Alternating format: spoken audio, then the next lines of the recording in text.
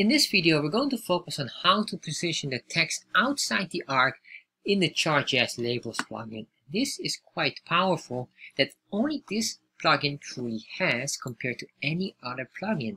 The labels or the data labels plugin had certain items, but nothing compared to this. So we have this here. And what I want to do is basically I want to move these labels here, or these data labels, outside the arc. How will we do this? Well, let's scroll down here and let's start to do certain configurations. Before I want to position them outside, what I want to do here is set this on false.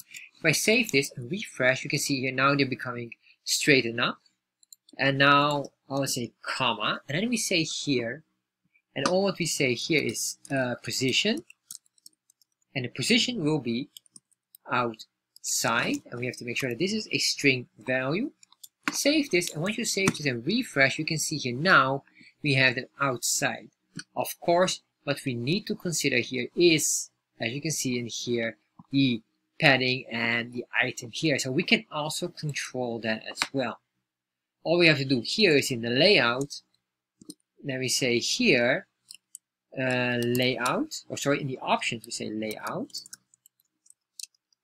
Then we say here padding, and let's put in a padding of 20 pixels. Make sure you have a comma here, save that, and then refresh, and there you are. You can see here now it matches nicely, and it starts to, it doesn't clip off any of these labels.